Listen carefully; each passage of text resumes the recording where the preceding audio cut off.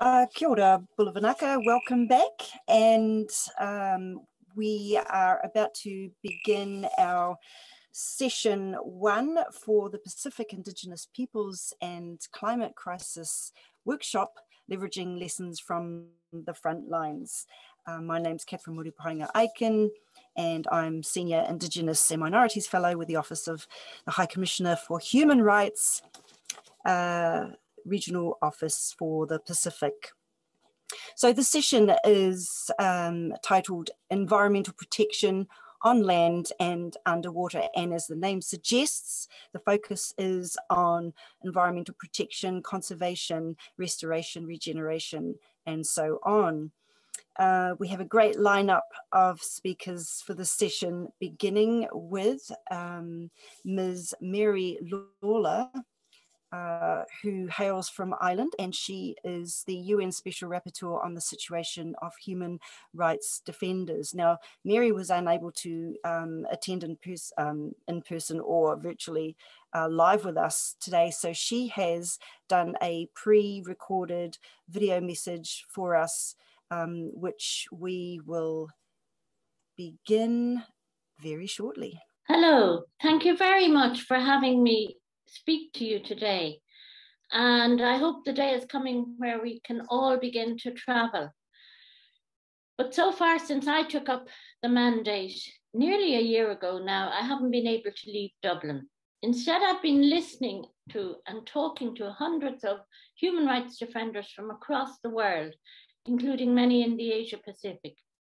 I am taking a people-centered approach to the mandate, and defenders are regularly briefing me on the dangers they face, including in the context of COVID. I know that many face intimidation and attacks, including violence and arrest, for the work that they do. The scramble for resources in the Pacific region puts those defending rights at great risk. We know that in some countries, laws limit the work of human rights defenders by restricting their right to peaceful assembly. And there are few laws that explicitly protect and promote the rights of human rights defenders. There is a lack of hard data on the status and situation of human rights defenders. As elsewhere in the world, those working on environmental rights are particularly at risk. My latest report to the UN Human Rights Council, which I presented last month, highlighted the murders of defenders across the world and the threats that often precede them. Environmental human rights defenders are at a particular risk for these attacks, and I have included as priorities for my mandate a focus on the most vulnerable defenders, including women human rights defenders, those working in isolated and remote areas, those working on environmental, land and Indigenous peoples' rights, and those defenders working on the climate crisis.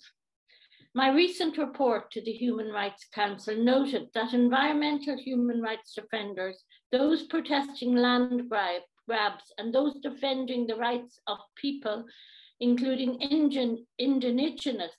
indigenous people, by objecting to governments that are imposing business projects on the communities without free, prior and informed consent, are particularly vulnerable to attack. 1 in 2 victims of killings recorded in 2019 by Office of the High Commissioner of Human Rights had been working with communities around issues of land, environment, impacts of business activities, poverty, and the rights of Indigenous people, Afro-descendants, and other minorities. We know too that many of the threats and attacks against defenders in the Pacific region are gendered, and women human rights defenders are also, as I said, among my priorities. They are often attacked not just for what they do, but for who they are, and particularly when they defy cultural or social norms. Women human rights defenders in the region say they experience gender-related violence directly linked to their human rights advocacy.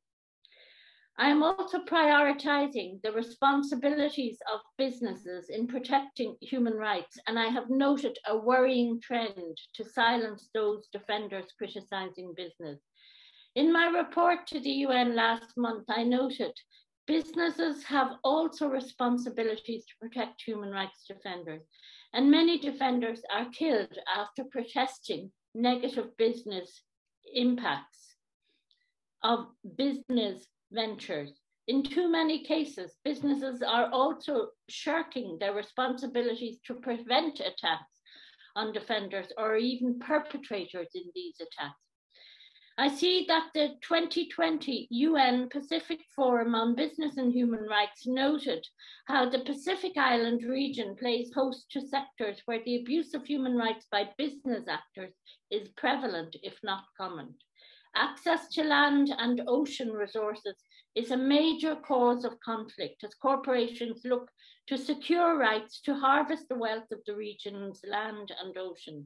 In many cases, the companies involved are multinational enterprises that are not based in the Pacific, but who nevertheless have operations there.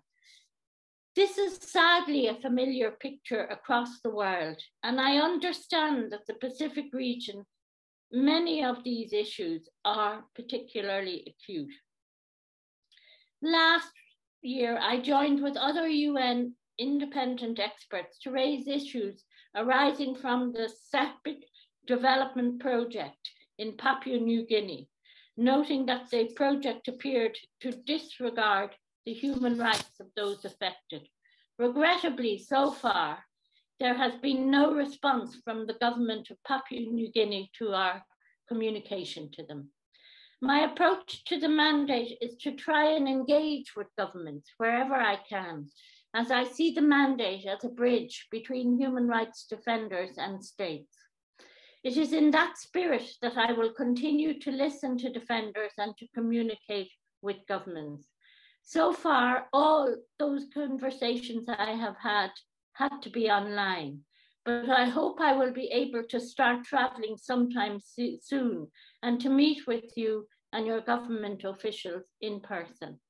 Thank you for asking me to speak today again, and good luck. Kia ora, and we thank the Special Rapporteur, Ms. Mary Lawlor. She hails from Ireland, Dublin Island, and as she said, she is sending us a big signal that she's prepared to come to the Pacific as soon as the COVID situation allows. So let's put that in our back pocket, everybody, and think about how we might make that happen so she can come and explore some of the issues for our Pacific Indigenous peoples around the region. That's great to know. Okay, moving on to our next speaker, and we have Ms. Valmaine Toki.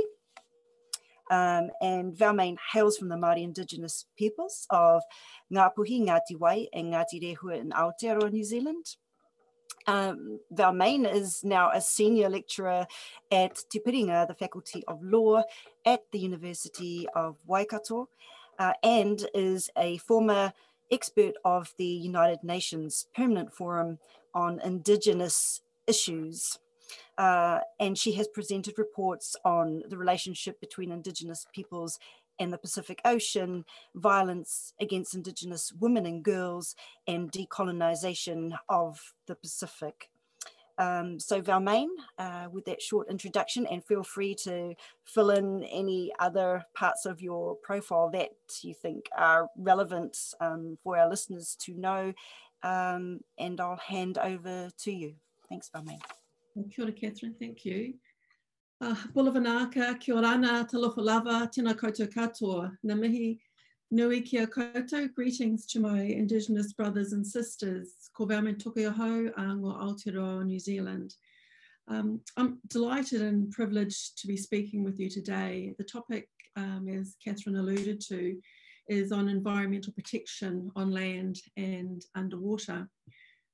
I wanted to speak to two issues. First, to reiterate the importance and also the vulnerability of the Pacific. And secondly, highlight a couple of matters. So first, to seek a Pacific voice in UN oceans, And this is triggered by the issue of extractive industries, which Mary, the previous speaker, sort of touched on.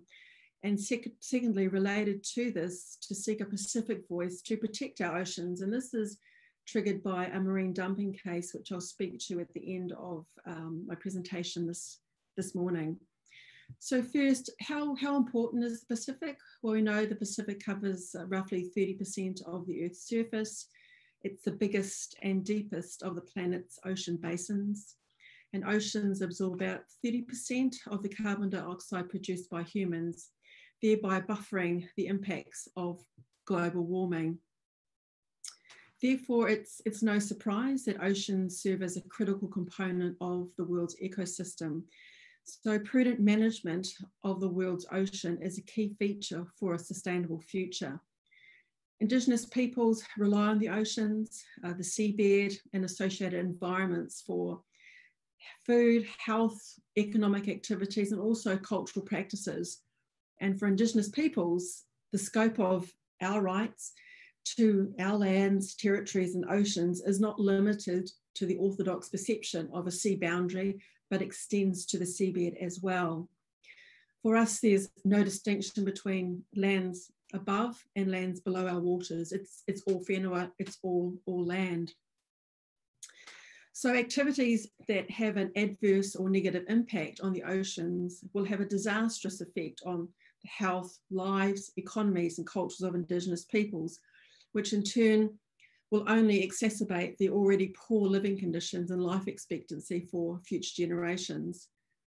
The importance of the oceans to Indigenous peoples of the Pacific cannot be overstated, yet the ability to, the ability to meaningfully participate in decision-making on matters that will have a direct impact on oceans and on our environments is limited. So this leads me nicely to the second point, and that's about governance and seeking a Pacific voice. Governance of the oceans and its environments is pivotal to the cultures, health, and welfare of all Indigenous peoples, in particular, those of the Pacific region. Now, this relationship is emphasised in the United Nations Declaration on the Rights of Indigenous Peoples. So we look at Article 3, which provides that Indigenous peoples have the right of self-determination, and that by virtue of that right, they freely determine their political status and freely pursue their economic, social, and cultural development.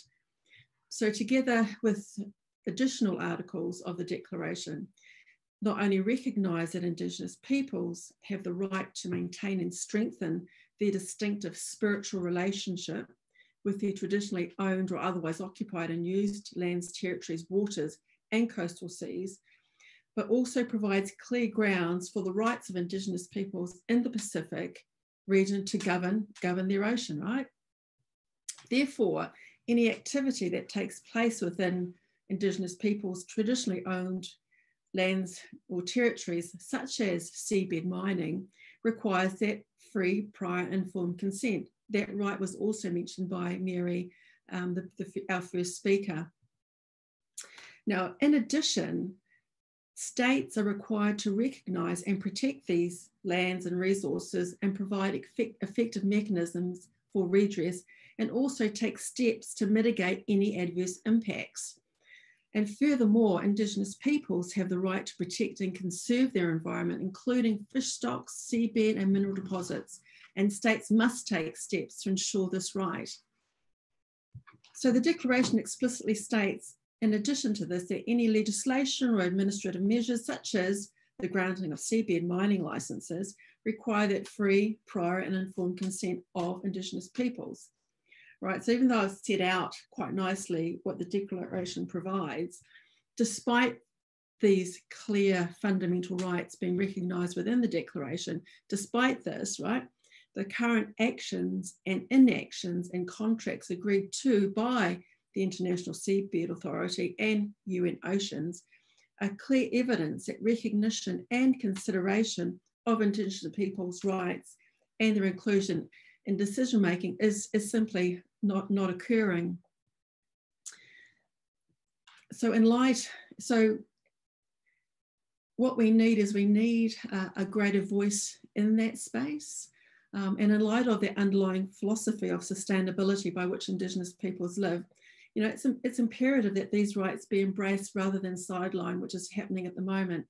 So my first recommendation is that Indigenous peoples of the Pacific are provided a meaningful voice at the decision-making table in all organisations, including the International Seabed Authority, particularly when consideration of an activity, for instance, mineral extraction, within Indigenous peoples traditionally owned or otherwise occupied and used land is sought. Secondly, the flip side of this right is a Pacific voice to protect our oceans. So I live in a small island 50 nautical miles east of Aotearoa, New Zealand. And when a commercial company was granted consent to dump marine waste near my whenua without adequate procedural, let alone substantive consideration of iwi, Indigenous peoples, we had no option as a small iwi but to litigate. This is not ideal for various reasons. It's not only incredibly costly, so everyone's doing this action for koha or for aroha, but it's time consuming. We're against companies with deep pockets and huge resources. It's very stressful. And when you get into a court of law, the likelihood of success is quite low. However, in this instance, when we're challenging that granting of consent to a big commercial organisation to extract, not just extract, but also to dump marine waste, we were fortunate to secure a positive outcome, which resulted in that commercial company withdrawing their application to dump 250,000 cubic metres annually for 35 years near our whenua.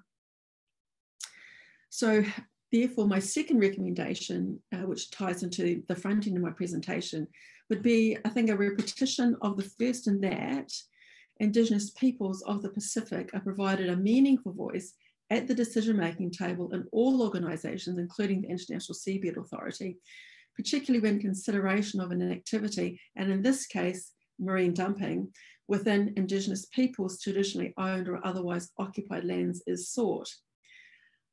So that's all I really wanted to say. But in conclusion, the tikanga of Indigenous peoples guides them, right, to act in a way that protects and sustains the environment. And it's as simple as, you know, if we look after Papatūānuku or Pachamama, Earth Mother, then she will in turn look after us. However, to achieve this, Indigenous people need to be at the decision-making table to ensure that this approach is taken and respected. Nō reira, tēnā koutou, tēnā koutou, tēnā koutou katoa. Kia ora, Valmaine. That was very succinct in terms of making recommendations that we can take away from this workshop. It's obvious that there are many foreign companies and states, nation states even, that covet what our Pacific has, and they would want to come here and extract our resources. So we have to be, we can discuss that a bit more in the Q&A, but I think that's very an important point to just park so we can have a bit of an exploration around that risk, because it's very real. So thank you, and now we'll move to our third, and for today this is our final speaker on our panel, Mr. Willy Missack, and Willy comes to us today as an advisor to the Vanuatu Climate Action Network Secretariat.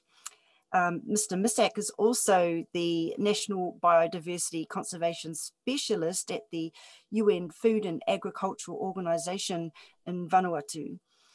He received the Queen's Young Leader Award in 2015 and was a recipient of the Royal Commonwealth Society Associate Fellowship in Vanuatu. So Willy, it's lovely to have you join us, and I will hand the floor over to you. Kia ora. Hi, thank you for the opportunity, and thank you for the introduction as well.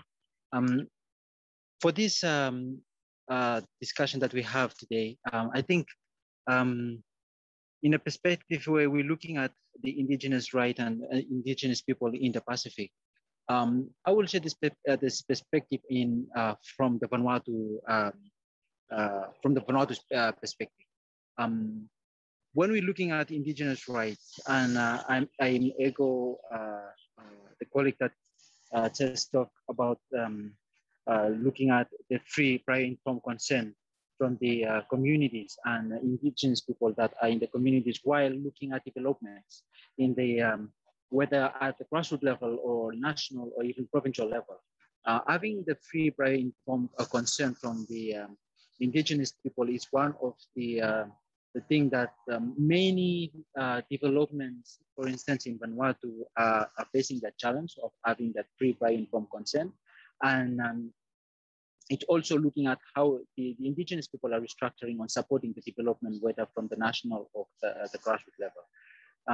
In Vanuatu and surely from the looking at all the different Pacific culture that we have, looking on that Indigenous right is something that the governments have struggled as well to conserve those rights. Just recently on Sunday, celebrating the World Language Day. The Vanuatu government is also looking at this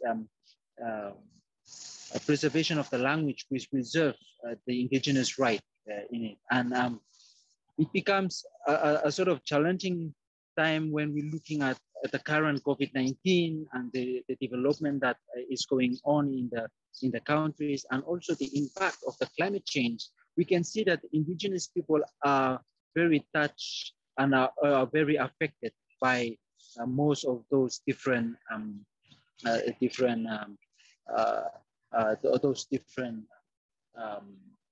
impact, whether it's from the COVID-19 or from the climate change.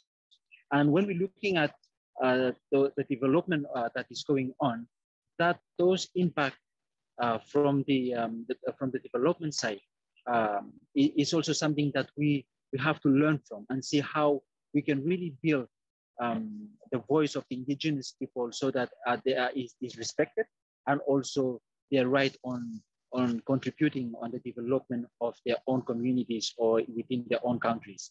When we're talking about looking at how the Indigenous people are developing and contributing on the development of a country, sometimes we come, especially when we're looking at we have that lens of development. We are really concerned about how a government spends the money to contribute on the development of a country or a community, or how the government or private organizations or private sectors are contributing on that. And looking on that money perspective, sometimes it's lower our global way of looking at or looking on the general perspective of how we contributing on the life of Indigenous people in our countries and in our communities as well. So I think for this discussion that we have, it's really important that we also contributing on supporting the governments in the Pacific, especially when it comes to development, or especially when it comes to different impact of climate change, how we are protecting our Indigenous people, because at the end, we all Indigenous people.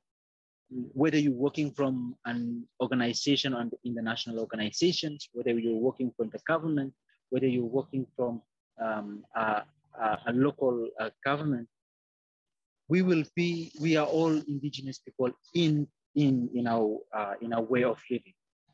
Once we finish, for example, I will one day finish work with the FAO and I will return back to the community. Protecting the Indigenous right now is protecting our Indigenous people for the future, and also protecting our future culture and preserving our culture for our future generations as well.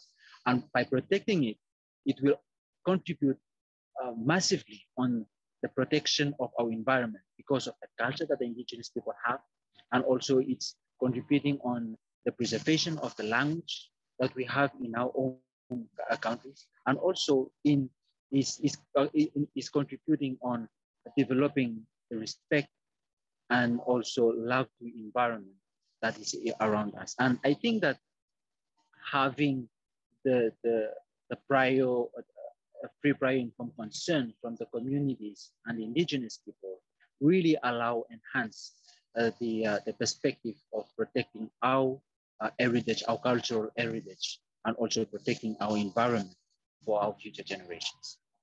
Thank you very much. Kia ora, Willy, and it's great to have these panelists such as yourself who are coming from all different parts of the Pacific to show, even though it's a unique experience, we actually have a lot in common in how we are at our different front lines, right? So we have people in the room physically in Suva in the audience who are on their particular front lines, working away at supporting and protecting human rights, and we have ones online as well who are doing it in their particular way. Just because the title to this workshop was On the Front Lines, let's not think of ourselves as just we're the fisher folk, we're in our gardens doing food security, you know, we're protecting our soils and that sort of thing. There's a whole variety, like you said. You could be working in a government agency, you could be working for an NGO, in a business, in particular business. So thank you very much, Willy. So now we come to the part where we would invite questions and comments from our audience for our panelists. And I actually have one which our team has just sent through to me. I think this might be the intention, is to share this question, and it's actually addressed to Valmaine. And the question is whether you could, Valmaine, just provide a bit more of an overview in terms of how your community managed to win your case against the company. We hope that was the outcome. I believe that it was successful, to dump waste in your area. Some practical advice or insights. And you mentioned there were definitely some challenges. So yeah, if you had anything further to add, Valmaine. Kia ora. Sure, I'm happy to fill in the gaps there. So what happened was Coastal Resources Limited applied for a consent to dump 250,000 cubic metres of marine sludge. That's sludge they sort of dug up from marinas and berths and other similar places. And once they got the sludge, it was like, well, Coastal Resources said, well, we're not going to dump it, in their same backyard. Let's just dump it over, over where we are, which is 50 nautical miles east of Auckland. And so they said, okay, we'll just apply for consent from, as bizarre as the name may seem, the Environmental Protection Agency. And we'll apply for a consent to dump all this marine sludge out the back over there where no one else kind of really knows, or no one else really goes, or no one else really sees. And it's such a draconian approach to dealing with waste. It's sort of like sweeping it under someone else's carpet. So, and then it'll all go away.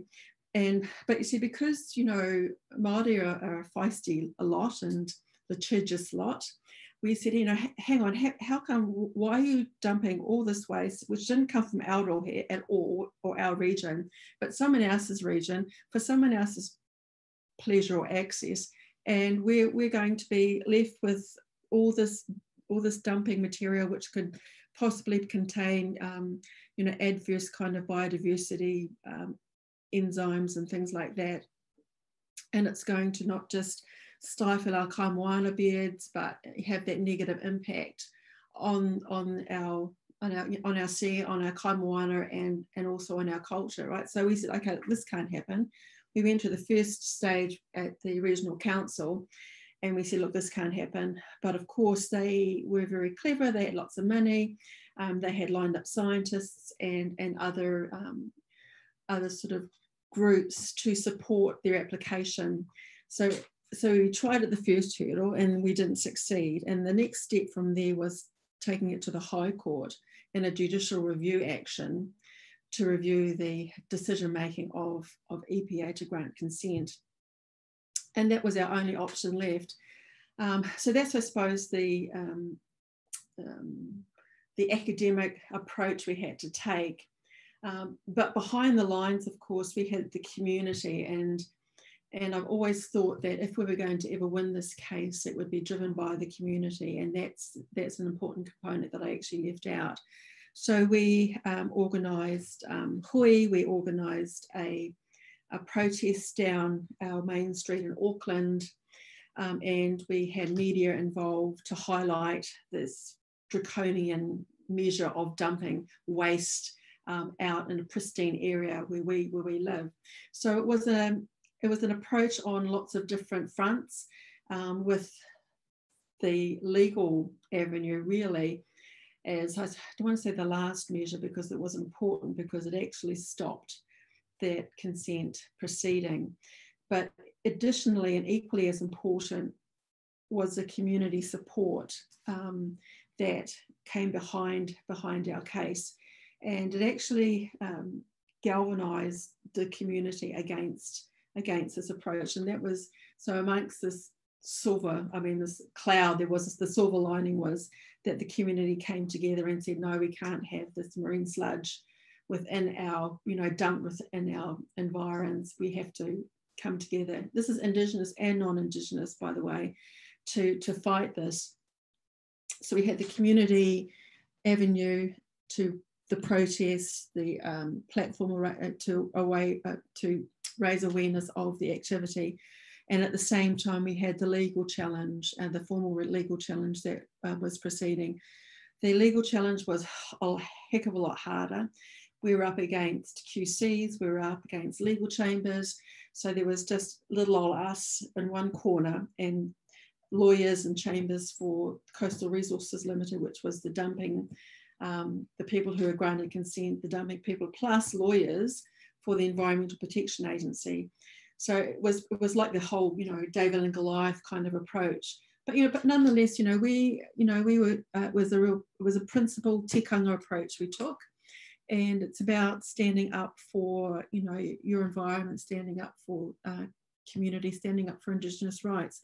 And when the state won't recognise fundamental rights such as free, prior and informed consent, we have no other option but to come together as a community to protest, make use of that platform, and additionally take the legal avenue. So yeah. Amazing, Valmaine. Thank you very much for that detail. It's got me thinking, but I will park my further questions so that we might, with the assistance of our colleagues in the room in Suva, take some questions from the floor. Naka Catherine, Bula, it's Sele. I think I just want to, this is a general question on environment protection and on land, and especially underwater. For us in Fiji, the issue of, should I say, the inconsistency of the protection of, we call ourselves LOUs, land owning units. These are the Matangalis, the Avuses, who owns resources. And from the years, I look through the room, I see there's a group of women from Waikato here. Now, the issue here is on marine protected areas. And this is, I must thank the office for this workshop. And I notice also a few students here. My first question to the academy is, I'm crossing my fingers, what's the possibility, because Kathy, you and I have been conversing behind the scenes, I'm really pleading if we could push from the recommendation that we have from these 2 days to push further. I'm just looking at strategically on the future for our for our students. I know there's a few here in the room, to really go into like something like on a South-South partnership, to really sink down into some of the critical recommendations that will come out for these 2 days. And one I would like to particularly address is on marine protected areas. Now, this is where we push it a little bit from what the technical people knows as to split from the offshore and the inshore. I will talk a little bit on the inshore. For us Fijians, one for the last November, last December, October, there was a big issue of a Chinese company that started to dig the whole reef in the Suva. Now, that's in this room, that resonates when I mention that. And for the Lau Islands, right now in another conference, which I ran away from, the whole of one province, Lau, they established the seascape. It will be officially launched by the Honorable Prime Minister, hopefully in one of these rooms this Friday. Now, they are already talking about what is the issue when we are trying to enhance community level climate change resilience, and the current administration for us right now, I don't want to talk politics this morning, the issue of state ownership of this mangrove forest. And we see the digging of these mangroves. And these women from Murupaenga-Ikenn here, and most of the women, that is their daily livelihood. And one thing that I didn't hear from the past speakers on the psychology, the psychological stresses that comes with this, especially when we are talking about solo mothers, when you're talking about one sole breadwinner. I mean, I'm really talking, these are the frontline issues, the really dominant silent ones that I really need to bring out. I will be sharing this more tomorrow morning when I share my story. Another issue, please give me another 2 minutes. Another issue is on the incompatibility when there is a big timer. A big timer here is like a big transnational corporation coming.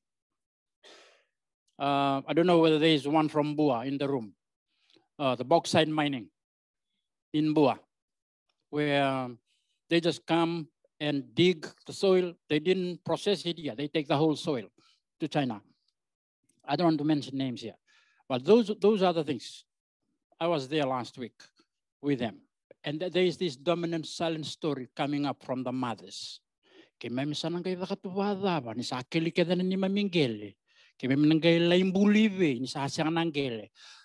those are, I'm sorry, let me translate that.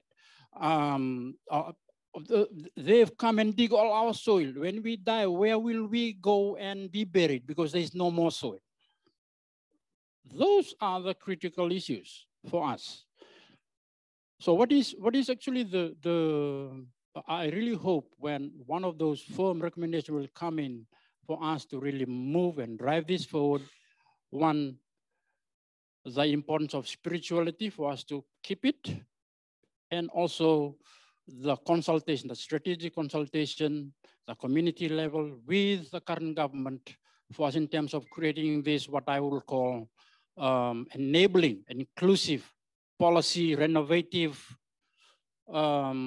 refinement, so that through your good office of the UN human rights, these things will probably come dominant in the next few years.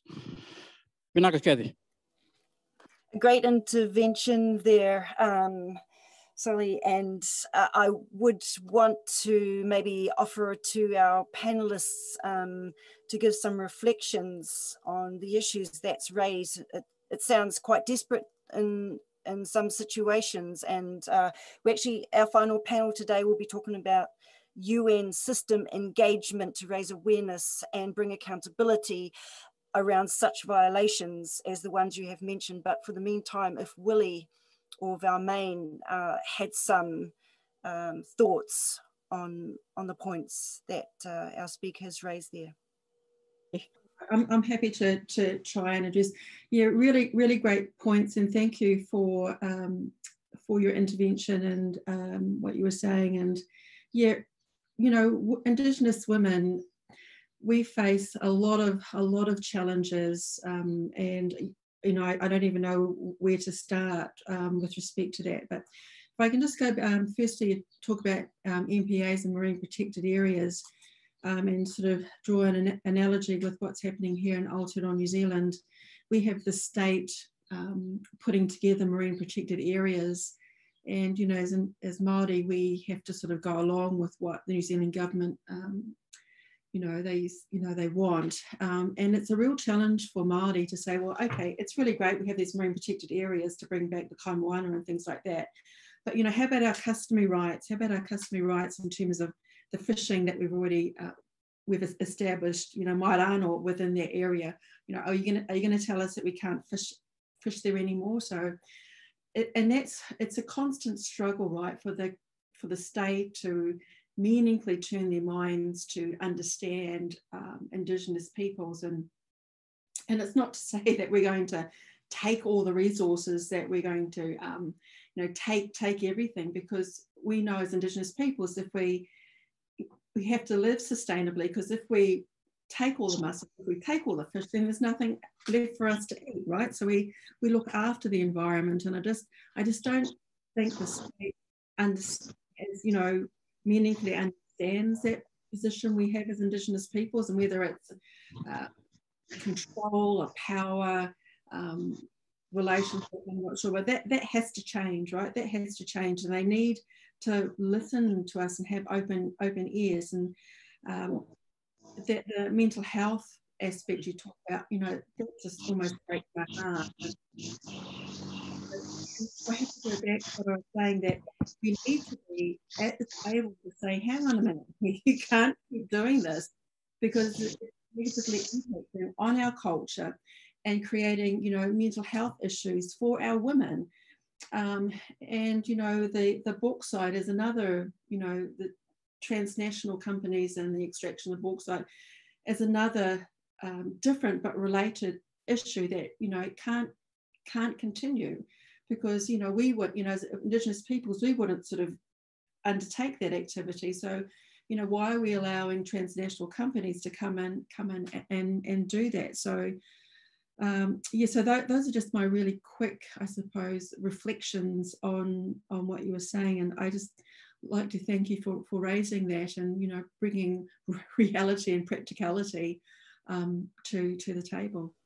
So thank you.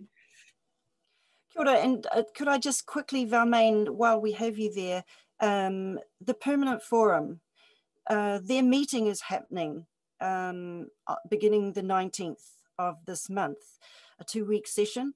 But as an institution, as a space for Indigenous peoples, what kind of value is there for our Indigenous communities to engage there, to raise awareness there, to maybe seed some flags?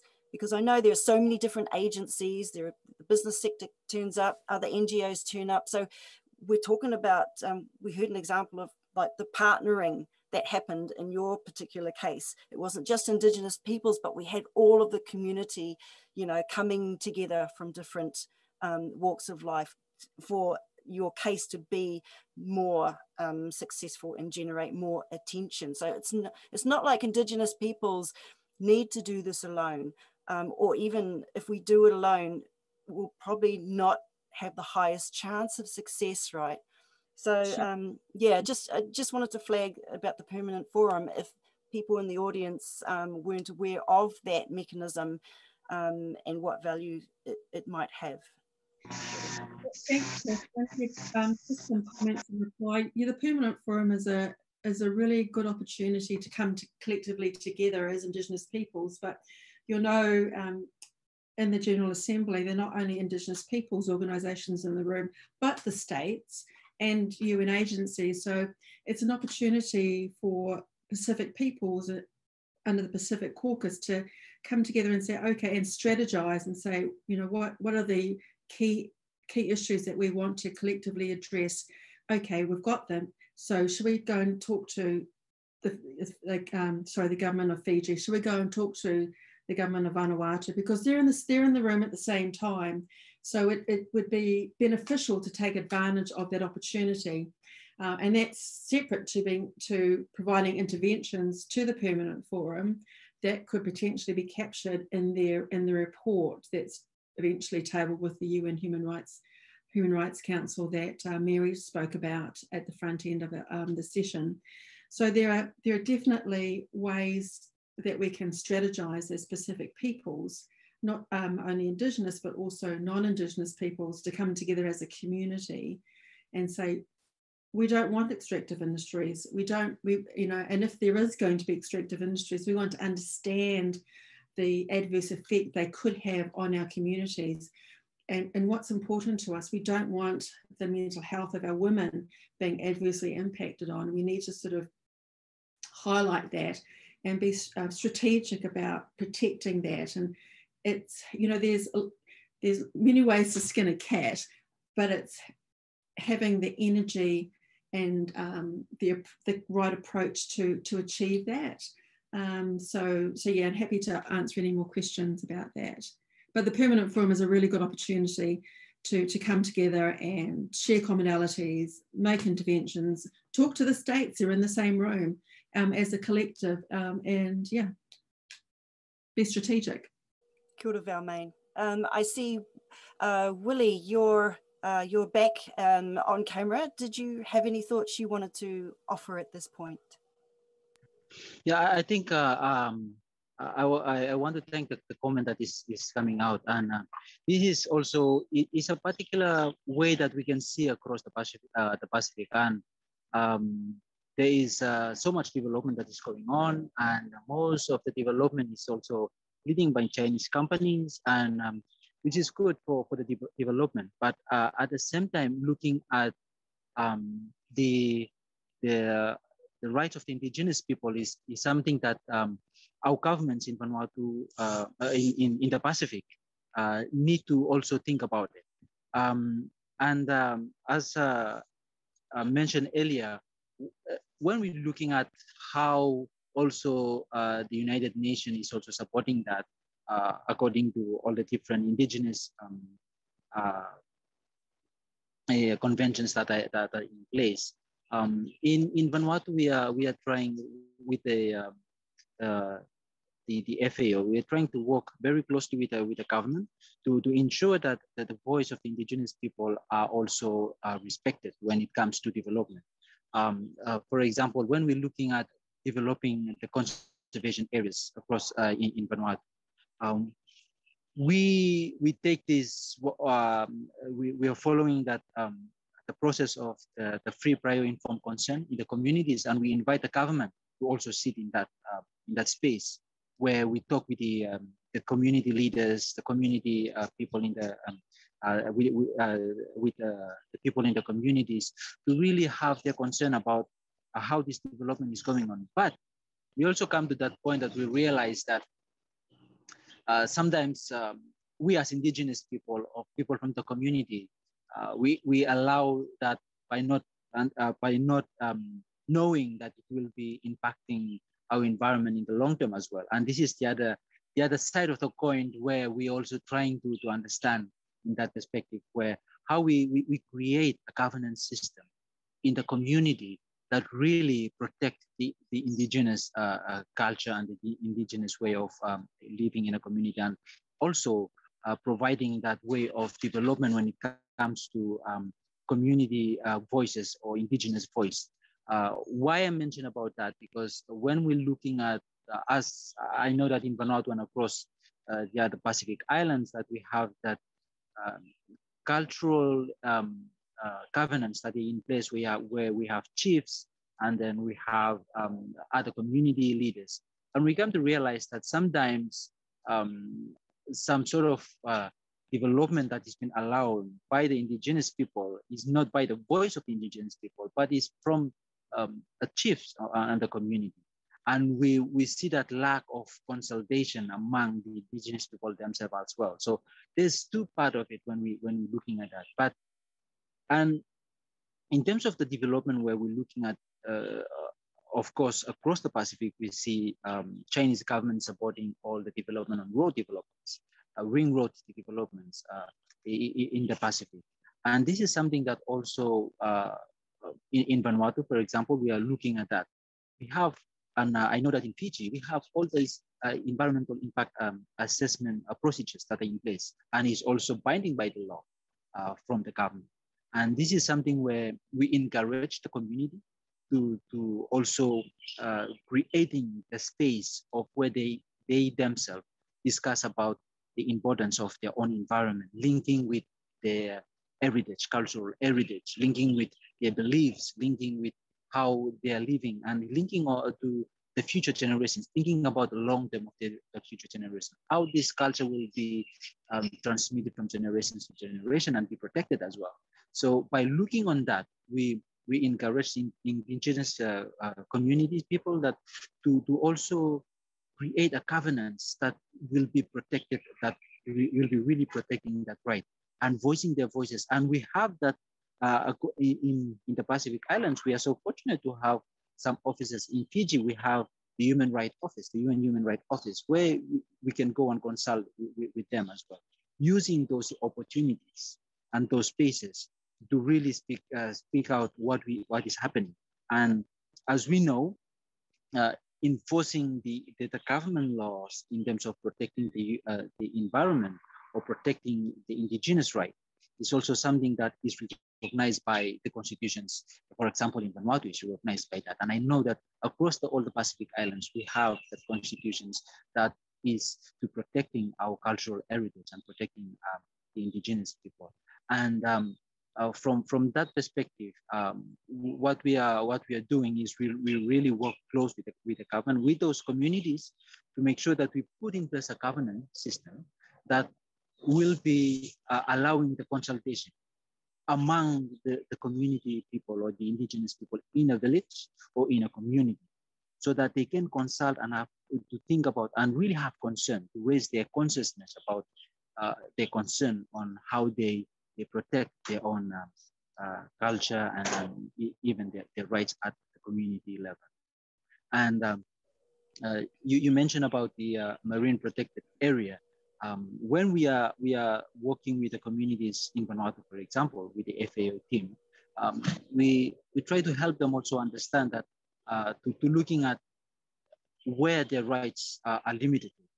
When we're talking about the marine protected area, there's some spaces where when we go beyond that, for example, when we start talking about the EEZ, it's really challenging for us as at the community level or as indigenous people to looking beyond that. And this is where we can at least agree that this is where the government will looking at, the EEZ, beyond the coral reefs, beyond beyond where we as indigenous people can protect.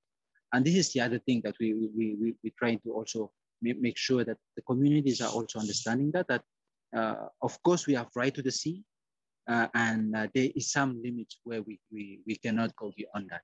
And also when we're looking at, for example, the laws of the country, when you're talking about the mining, and it's also addressable to us how we protect the land where we cultivate or developing our cultures. And there is some limits of that as well. When we go beyond 100 meters, and this is beyond our capacity as the indigenous people to protect.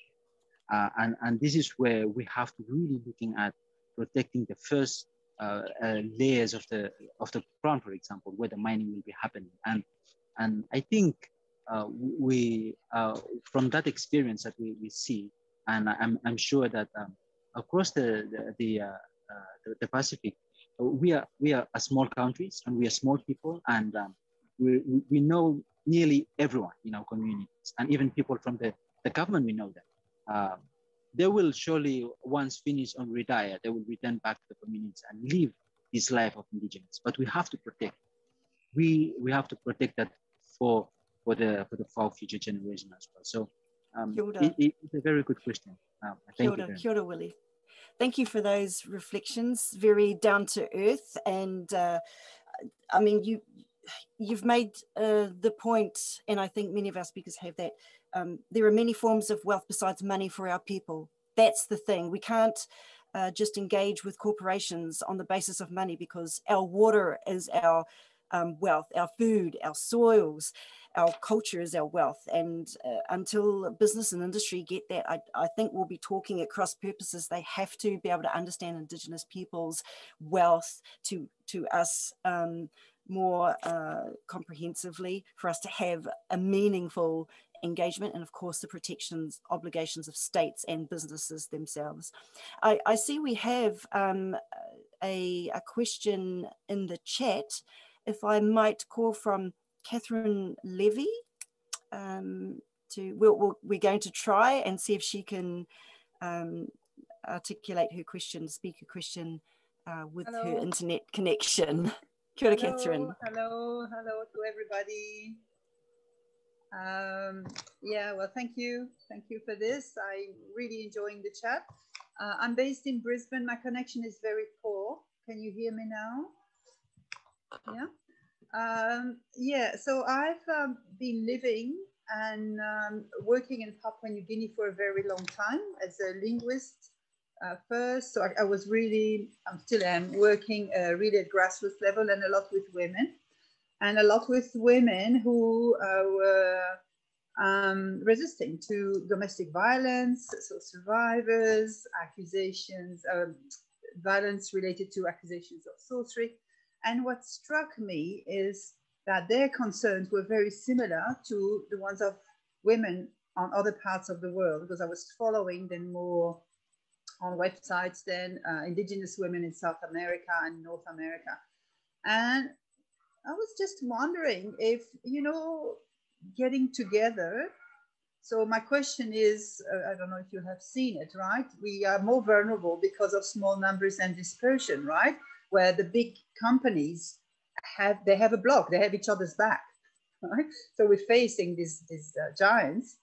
And I was wondering if our vulnerability on this side could be alleviated by Indigenous people from across the world coming together and becoming a stronger force. You know, like if now we're at the tip of the iceberg and turn around the iceberg, because there's other people who might be sympathetic. I'm thinking of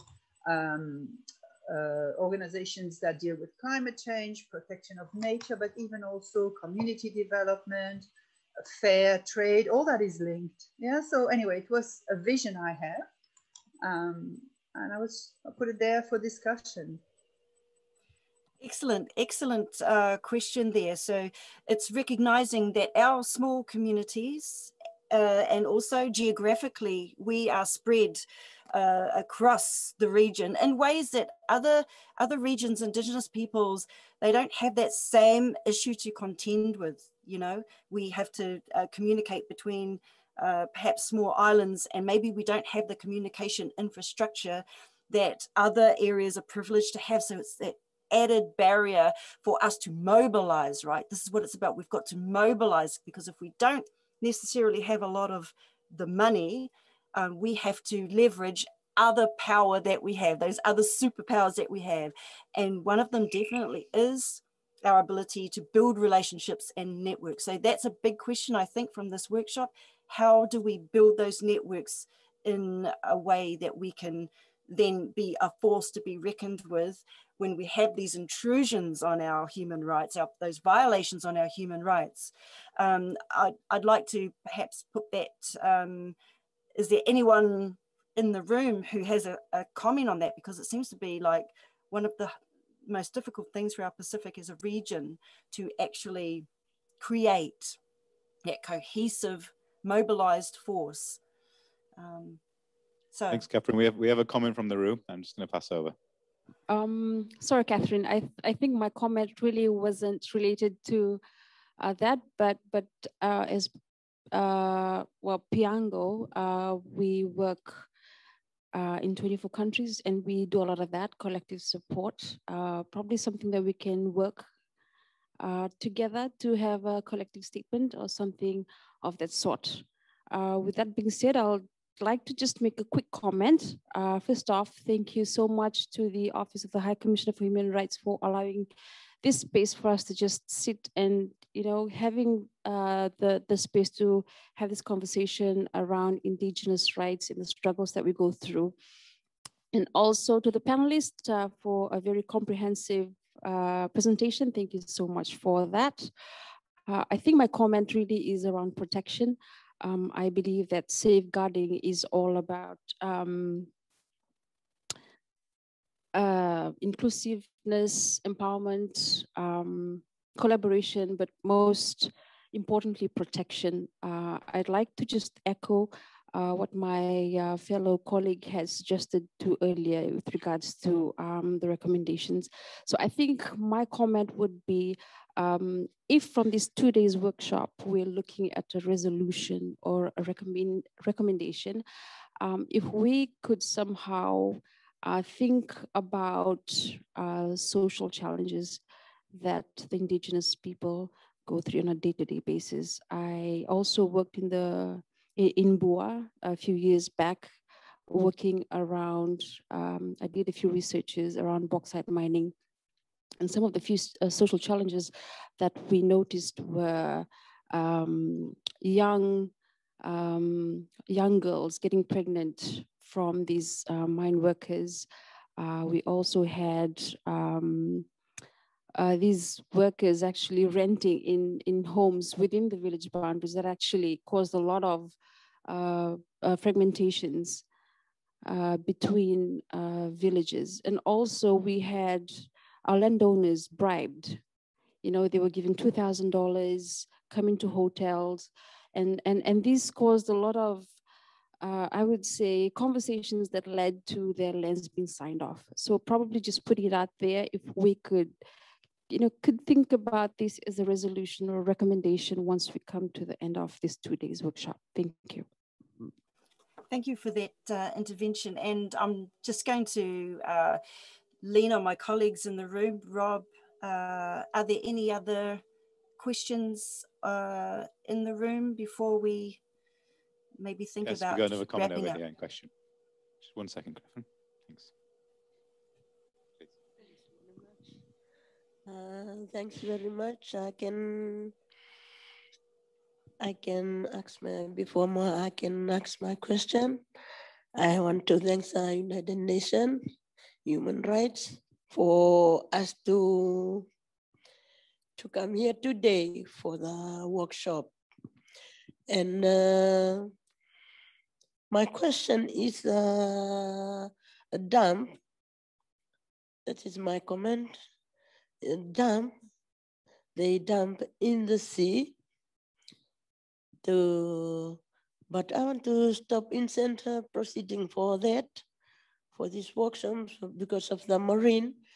We stay in the village, in Wenganake village. We are here today to know because dumping. So I heard the dumping today because we stay in the village, plenty dump, plenty rubbish. In the city area, hotel areas, we collection in the village, in the sea, in the village. And I want to know why about that. And I want to see what they are, but we in the village, we are making all the seafood to collect the few seafood from the reef and then bring it to the market every day, start from Monday to Saturday. And we doesn't like that matter because we clean it. Everything we sell in the market, we clean it in the marine. That's, I'm talking about marine, because we are in the village opposite to Suva. We are in the harbor of Suva. And we collect all the things in the reef, all the stuff, all the seafood in the reef to sell in the market, come and sell in the market. Before selling in the market, we just clean it very clean and bring it to the market to sell for the people. They want the seafood. We selling all the seafood in the market. But my comment now, I don't want to dump in the marine side. So that's why we come today. I am the women's coordinator. I want everything must clean because we don't want Suva area or city or area or any hotel to dump in the sea, because our staff or our marine staff, we bring it in the seashells and everything, we bring it in the market to come and sell, because that's very, very bad habit for us to see that when we cleaning everything, every dirty or every the dump, the rubbish, they come along in Waikato village. Waikato village is opposite Suva. We use all the marine fish, octopus, and everything in the market we sell. That's what I want to, can you explain? Very hard to ask about, we know about the dump. Excuse about us today. Thank you. Thank you very much for raising that situation here so everybody can hear. And I'm sure over the lunch breaks, all the breaks, we'll be thinking about these questions and also how we might shape some recommendations, as our other colleagues said, to go with this workshop report when we're done over the next 2 days. And we'll hopefully have some action points, quite targeted ones that we can take as follow-up to this workshop on the issues that we've raised. So again, thank you very much.